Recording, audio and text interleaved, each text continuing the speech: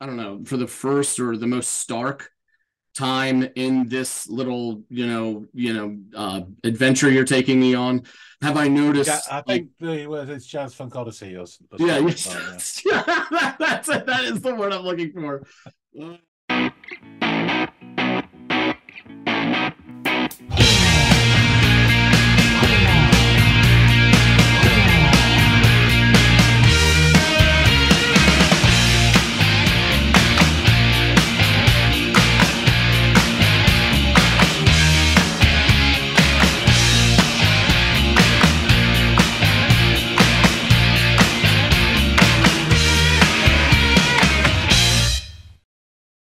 Hi, welcome back to another episode of the Audiophiles. I'm Andy and that's John, and we are here to discuss some music.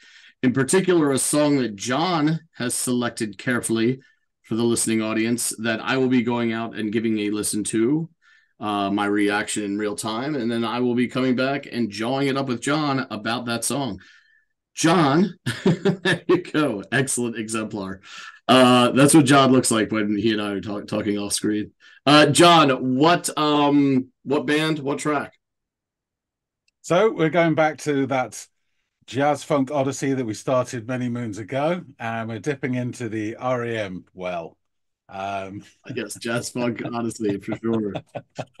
Okay. So yes, it's another one, and we're going through the albums chronologically. So now we hit their fourth album, Life Switch Pageant, and a track that I have selected. There's some really, really, really good stuff on this album, which I'll get into. But there's one really obvious song, and that is "Fall on Me." Okay. Um, yeah, I'll give it a listen. I don't it does the name isn't ringing any bells. I don't know though, but I'll go off and give it a listen and I'll let you know what I think.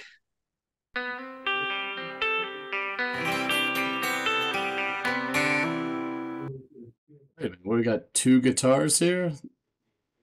Well, they lay down. I guess they just laid down two tracks, and it sounded like one of them like was electric, and then the other track was acoustic. I don't know. Let me take that back. I'm not sure. There's a problem with feathers on bargain buildings, weights and pulleys. Feathers hit the ground before the weight can leave the air. By the sky until the sky. All right, moment of truth here. I've definitely heard this song like in passing. I never sat down and was like, "All right, I'm listening to Fall on Me by REM." But I know I've heard this before. That rhythm, the swaying like seesawing motion of the music and the delivery, the vocal delivery by Stipe. Yeah, this is familiar to me. But this is my first time giving it like a true honest listen. I can tell you that. I just know I've heard that before and been like, "Oh, that's lovely." And I knew it was REM, but I didn't know the name of the song or anything. Okay. All right. We are focused. We are listening to this. Tell the sky, tell the sky, fall. Yeah.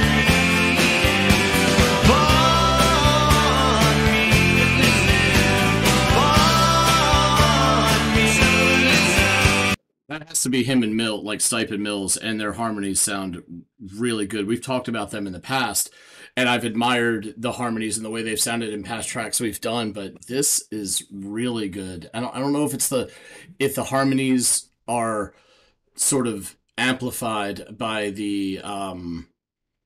just the rhythmic nature of the song and it lends itself to that, and maybe it's that synergy that's making it stand out to me. But I really, really do like that. Yeah, I'm going to take that back a little bit. I just love the pre-chorus into the chorus of this so far. Tell the sky,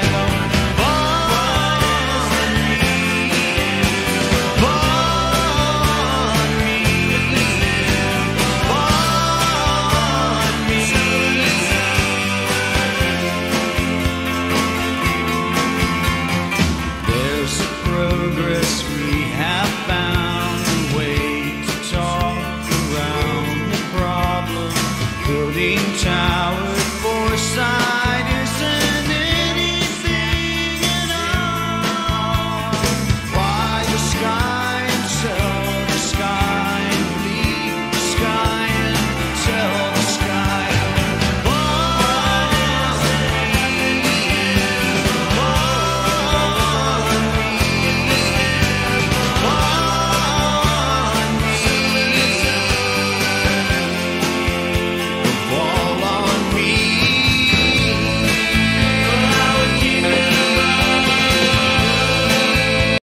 guitar is so beautiful in there. And speaking of the guitar, and honestly, I think the same could be said for Stipe as well on this track. This, to me, sounds like slightly different step, like a different direction that they're going with their sound. I don't know.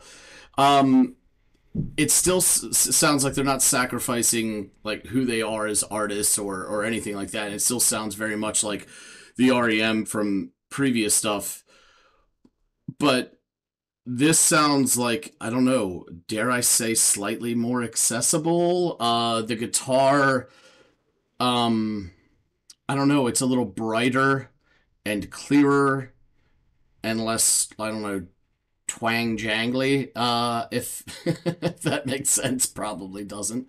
But yeah, I don't know, it's, I don't know, I'd say a little bit cleaned up, a little bit cleaned up. I don't want to say polished, but they did a little sanding around the edges at the very least.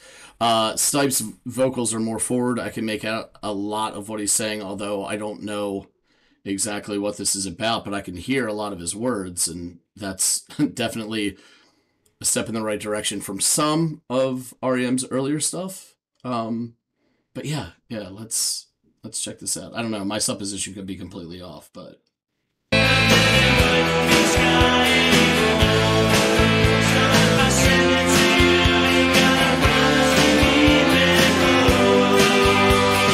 By the sky and sell the sky and lift your arms up to the sky and ask the sky and ask the sky.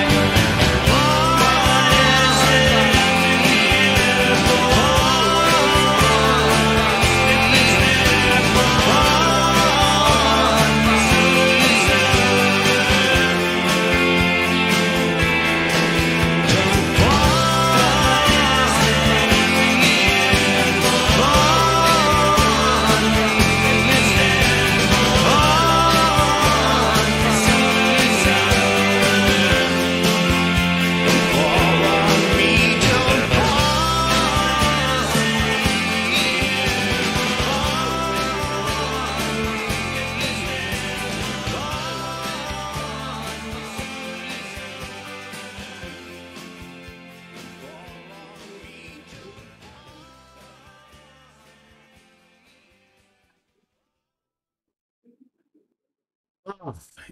yeah, short little number, but man, that just the poppy nature of that. I guess it's just the bounce of that chord, the pre-chorus and the chorus are like earworms. It's no wonder that, um though never really sitting down and listening to this with any intent, that just having heard it in passing, that's would have stuck with me so much that just hearing it for 2 seconds brought it back, right? The memory of having heard it. So it left its mark on me, even though I didn't, I wasn't aware that it had.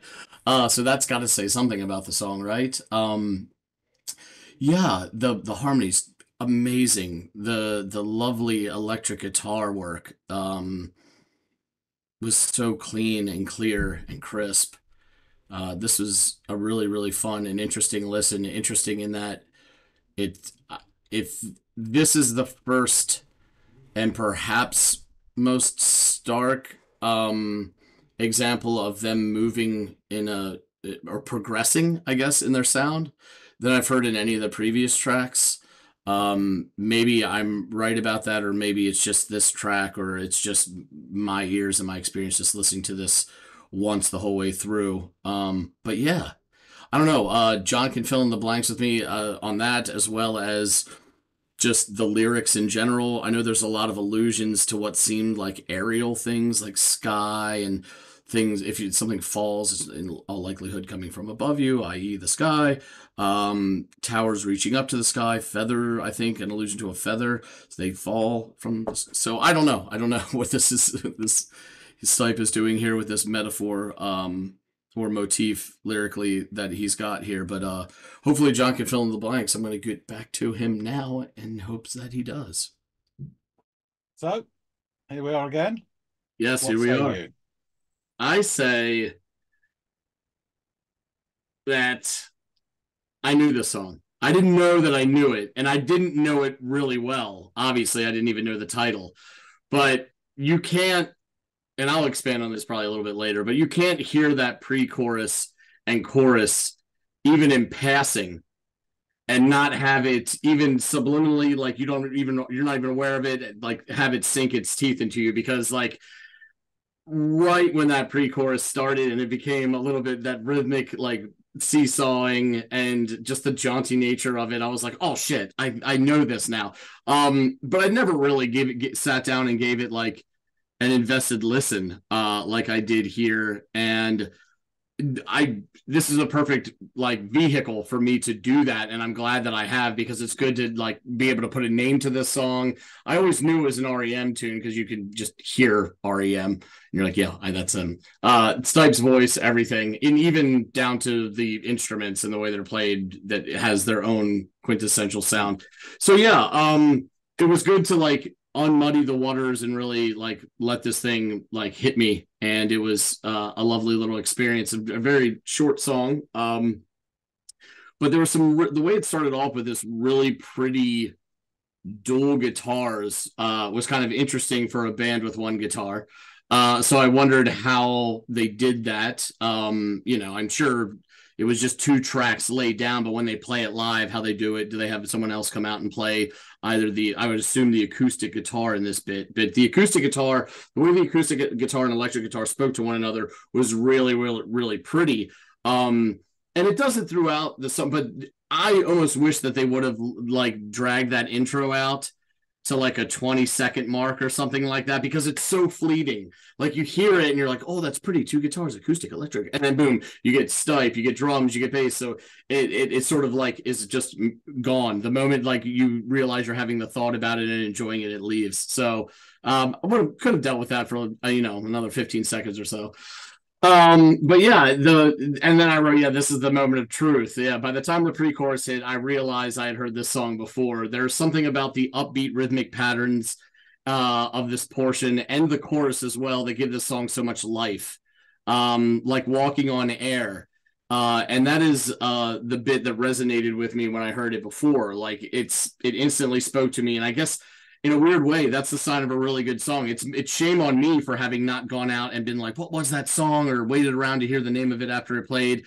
But for it to almost, I guess I'd say I forgot about it, but I didn't, because the moment I heard it, I remembered it. But it's one of those things where you don't even know you remember something, and then when you hear it, and that has to be so good, because God knows when the last time I heard the hook to this song was, and it just instantly, like the flame reignited instantly, and it was great. I loved it. The production of this track seems like a step forward, and I know that the pattern that you have been giving this out to me is in a very chronological fashion, but perhaps for the most, I don't know, for the first or the most stark time in this little adventure you're taking me on, have I noticed? Yeah, I think it's Jazz Funk Odyssey or yeah, that is the word I'm looking for. It was, I don't know, the production level was a little like they lost no street cred. They lost none of their like artistic bona fides by taking sort of this evolutionary step on the chart. They're not polished. There's just the edges are sanded a little bit. The guitar's a little less off kilter, a little weirdy. It's a little bit more clean and pristine sounding in its playing.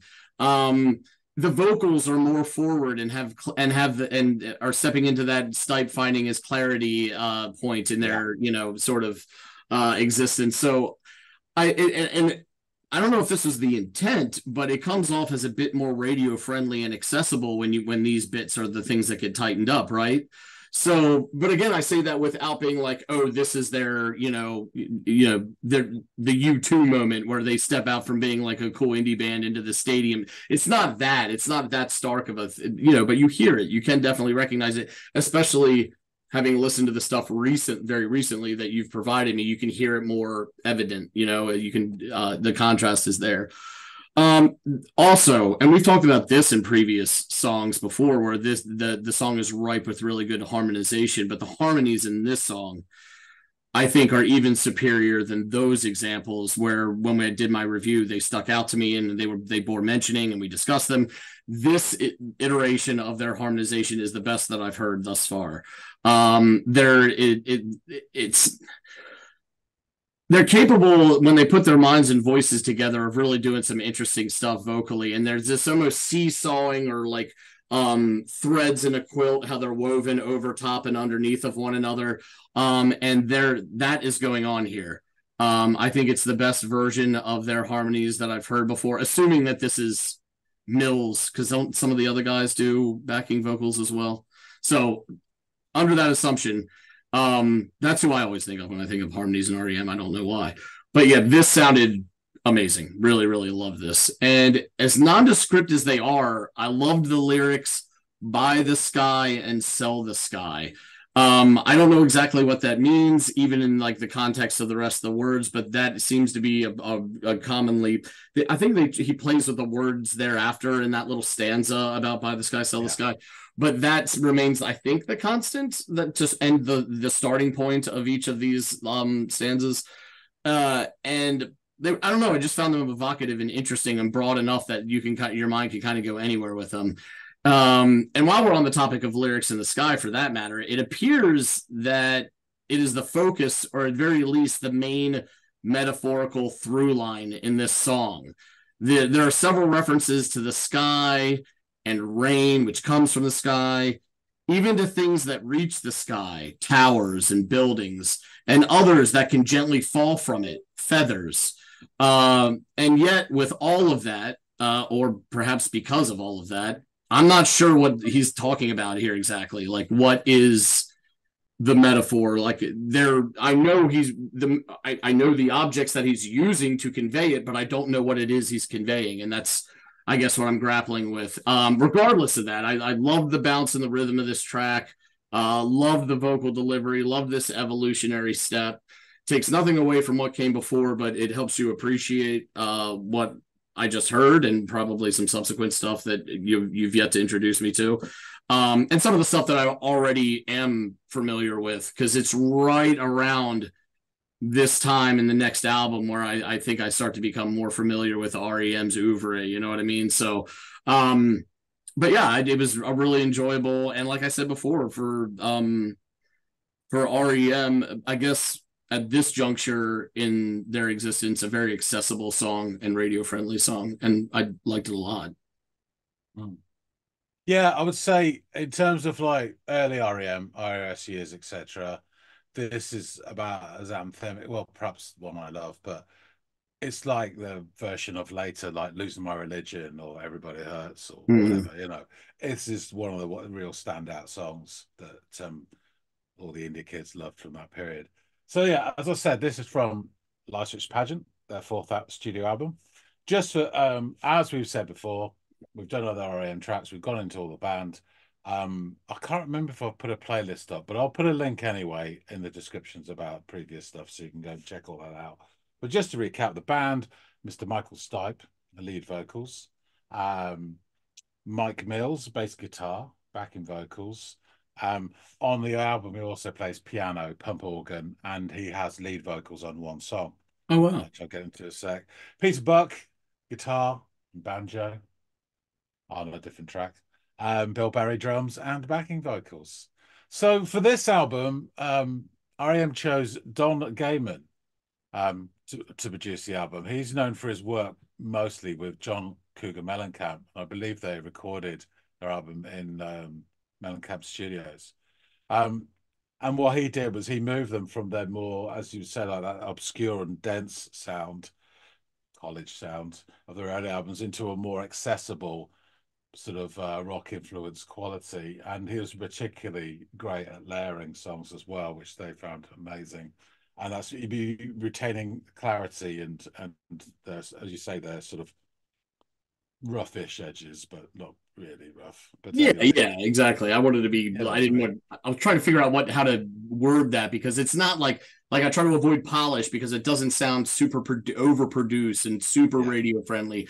But from what it was to this, there is a marked difference, and I don't know how to explain it other than to say. I mean, clarity is probably the thing, isn't it? It's just just clearer what they're doing. Yeah. You know? Yeah. It's like they turned every knob up just a little bit to get everything up Yeah. and a little bit more in the and again the guitar And balanced as well, yeah. yeah, yeah. Some real clarity in the guitar versus some of the jangly-ish stuff that you hear in earlier iterations. Yeah, so the album title, Flight's Pageant, is based obviously on a very old English expression. However, according to Peter Buck, they took it from the 1964 film A Shot in the Dark, which is a Inspector Clouseau film, but is non-Pink Panther film. It's one of these offshoot ones with Brick Hetland. And the scene is Inspector Clouseau opens a car door and then he falls over into a fountain. And the female character says, "You should get out of these clothes immediately. You'll catch your death. You'll catch your death of pneumonia. You will." And Clouseau says, "Yes, I probably will, but it's also all part of life's pageant, you know." And that's where they took the title for the album from that, apparently. They removed the apostrophe, though, so it's life's all, without the apostrophe. And Peter Buck later said, "We all hate apostrophes. Michael insisted, and I agreed, that there's never been a good rock album that's had an apostrophe in the title." So there you go. The cover of the album is actually the top half is Bill Berry. There's a picture of him, and the bottom half is two bisons, which is kind of supposed to signify the environmental theme. They were very early adopters of that sort of green movement, and the album obviously that followed a couple after this. So Gaiman had some real positive influences, and one of the things particularly was encouraging Michael Stipe to develop his vocal talents during the sessions, and it's kind of viewed as a watershed moment within their sort of catalogue. Is the record where Stipe definitely gained significant confidence as a frontman and began to enunciate his lyrics, but also as a lyricist. He's grown another couple of steps up, and there's a number of key tracks on the album which shows his interest in politics, ecological issues. So like in this song, The Apocryphal Tale of Galileo dropping feathers and lead weights from the Leaning Tower of Pisa to test the laws of gravity. Cuyahoga refers to a heavily polluted Cuyahoga River that flows into Lake Erie in Cleveland, Ohio. And referring to the several occasions, particularly in the late 60s, when the river actually caught fire due to pollution.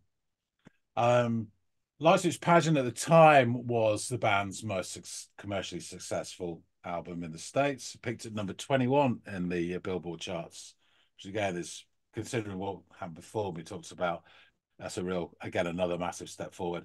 And it was the band's first gold record in the States. And in the UK, the album got to number 43 as well. There's some amazing songs on this album. It's a really strong album and a lot of fans' favorite. Interestingly, the A side is called Dinner Side and the B side is called Supper Side. And it starts with a cracker, Begin to Begin. These Days is fantastic. Fall on Me. Hyena's great as well. Then there's this weird sort of muffled waltzy type number called Under the Bunker, which only lasts a minute and a bit, which is really odd. Then Flowers of Guatemala, which is one of the really great sort of sleeper songs in R.E.M's back catalogue. It's an amazing song. I believe it's great. What do we give it away? Just a Touch, Swan Age, and then Superman, which was a cover by a band called The Clique from 1969. So they released two singles off the album. Fall on Me, which is that 75, so 45 there, and then Superman as well, which, as I said, Mick Mills sings the lead vocals on and Stipe does backing. It's a real good song as well, real good. So according to Metacritic, it received universal acclaim and got a score of 93, which Hootsmon is pretty high. The Guardian said at the time it may represent the band at their absolute zenith, imbued with a swaggering confidence, absence from its murky predecessor, which I also love. They also singled out Fall on Me for its beautiful opacity and the sumptuousness of its melody.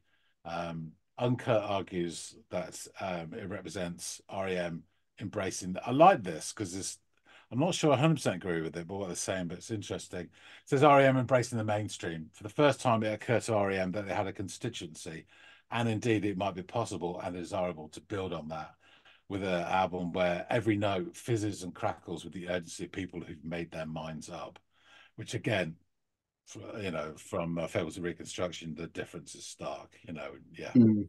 So, the lyrics and the song. Oh, yeah, the lyrics first. So there's the problem. Feathers iron, bargain buildings, weights and pulleys. Feathers hit the ground before the weights can leave the air. Buy the sky and sell the sky and tell the sky and tell the sky. Don't fall on me. And it's where Mills is doing his bit. What is it up in the air for? Fall on me if it's there for long. Fall on me, it's over me. There's the progress we have found. And again, in this second verse, Mills sings different lines in a different melody as well. Yeah. So there's the progress we have found when the rain, a way to talk around the problem when the children reign. Building towered foresight, keep your conscience in the dark. Isn't anything at all damage the statues in the park. Buy the sky and sell the sky and bleed the sky and tell the sky. Don't fall on me. What is it up in the air for? Fall on me if it's there for long. Fall on me. It's over me. Fall on me. That goes into the bridge. And this bit Mills sings on his own. Well, I would keep it above, but then it wouldn't be sky anymore. So if I send it to you, you've got to promise to keep it home. And then back to start. Buy the sky and sell the sky and lift your arms up to the sky and ask the sky and ask the sky. And then the closing bit, all three of them are singing. So Stipe and Mills and Berry. Fall on me, what is it up in the air for? And Berry sings, it's going to fall. Fall on me, if it's there for long, it's going to fall. Fall on me, it's over me, it's going to fall. Don't fall on me, what is it up in the air for? It's going to fall. Fall on me, fall. You get the idea. And it just goes fall on me and to the end. So the subject of the song, it's two songs in one, maybe three. The subject of the song was initially about acid rain and its effects on the environment. Hence the first line of the chorus, "Don't fall on me." And but wasn't there some other allusion to like damage done to statues in park or something like that? So when it first appeared in live concerts, the song had in '85, they were touring before they recorded the album in '86. The melody, they had a different melody, which was entirely rewritten when it was recorded for the album.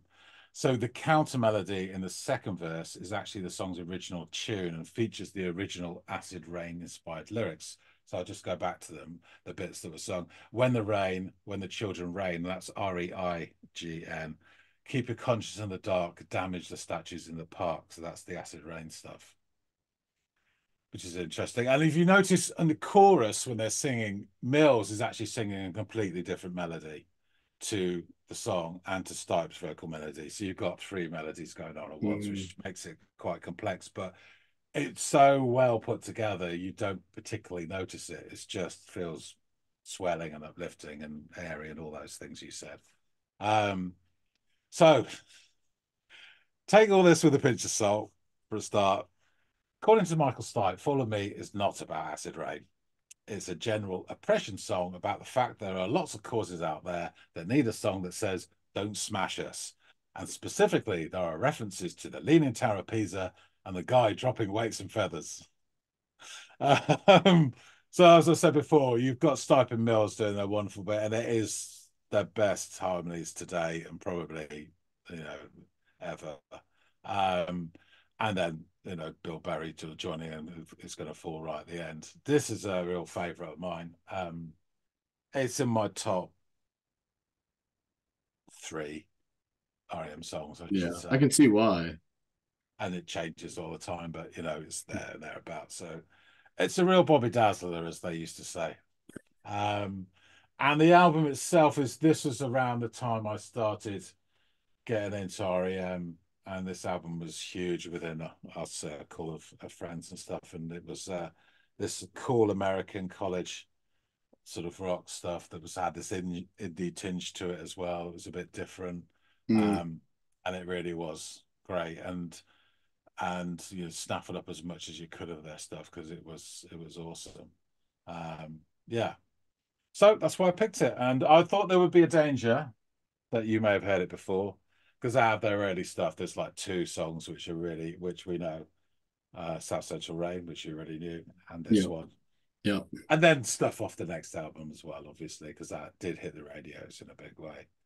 And I've got a funny story about that, but that'll be for next time. The only other thing is, I'm just happy there's going to be a next time. yeah, the only other thing is the video. It's hard to get a video that wouldn't be blocked. Mm. If you do get a chance, if you're so inclined, yourselves or the viewers, check out the original video. It was actually directed by Stipe, and it's got these lovely block letters of just prominent words. So there's a problem we have found, and it's got this, like, it's almost like this home cine footage of stuff Uh-huh. going on. And these are quite often, I think they're orange letters coming up. Could be wrong, but it's a really sort of it's a great video to watch, actually, without much actually going on here. It's just satisfying. Nice. Fits it perfectly.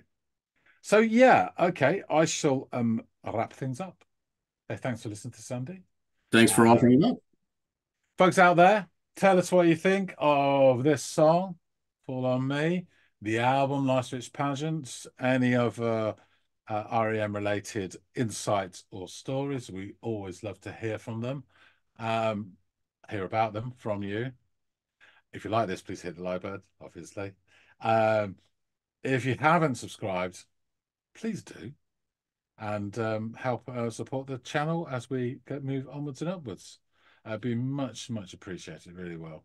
That being said, thanks again so much for watching, and join us in an indiscriminate amount of time for the next R.E.M. song, whenever that may be. I just wait for the voices in my head to tell me it's time. So much of what we do is based on the voices in your head. Voices. That being said, thanks again so much, and we'll see all of you on the next episode of the Audiophiles. See you guys.